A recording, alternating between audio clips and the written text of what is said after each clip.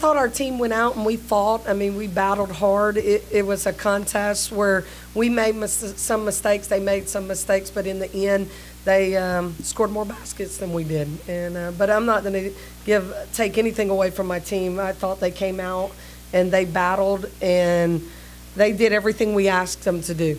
And so very proud of our team. ORU, you know, they're a very talented team. I thought we matched up very well. They did a good job of putting the ball in the hole when they needed to. They have some experience of going to tournaments and being in those situations, and this is something our kids are learning, how to go into tournament time, learn to play, learn to win at this, and I think we're going to get better at it.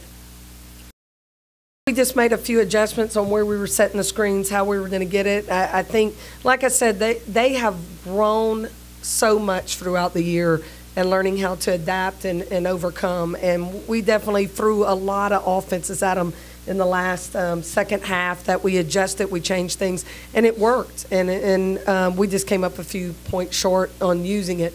But I thought they did a tremendous job of sitting in the huddles, listening, paying attention. There was a lot of lines being drawn on that board, and they were following, and that's all that matters.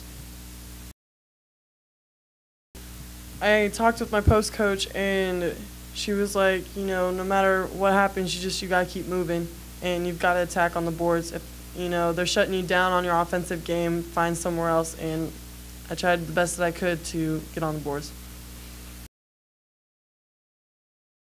I think I've come a long way. I think all of our seniors have come a long way from a program that struggled to even have a winning season to now being co-champs regular season and playing in the championship game for the tournament.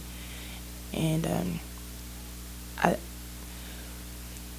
we just fight hard, play together, and it hurts that we don't have the opportunity to be cutting down some more nets, but I think that from now, like from where we used to be to now, I think we have everything to be proud of. We've come such a long way.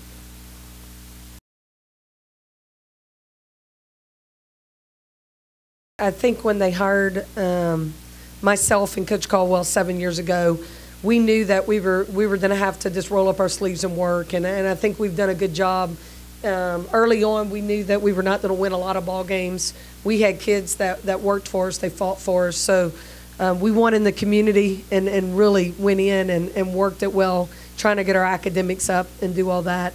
Went out and recruited hard, got some kids. We don't get the best kids in the country, but I tell you, the kids we get, I would never give back. These kids, they come in and we work hard, we develop them, but they develop themselves by working hard, and they've just come in and have done an outstanding job for us. And it's taken a lot of sleeves rolled up, a lot of hard work to get this program where it is right now. And, you know, again, we give it to our administration for giving us an opportunity, for myself to be able to, you know, be the head coach there when we were in some hard times. This program wasn't going to turn around easy. It was going to take the senior class to get in here and work hard, and they did it. And they bought into basically not bought in, I don't want to say it like that. They believed in what we were doing, and they believed in where we were going to go. And doing that made the difference in this program. It's getting the right kids to believe in what we were doing. When Sequina came in, me and her went toe-to-toe every day. She wanted it one way, I wanted it the other, and she has grown up so much, and she is a fine young lady and has matured on the court and off, and she's going to do great things. And the good thing is, I tell them they need to graduate and hurry up and send money back to us. So that's a good thing about graduating these kids. But very proud of all three of my seniors, and very proud of the group that has come in and believed in us to be able to fight for Sam Houston. It's a lot about pride, you know. I'm very thankful for the seniors and what they've done for this program, and it's not going to end with them. We are going to work hard, and we are going to keep being successful.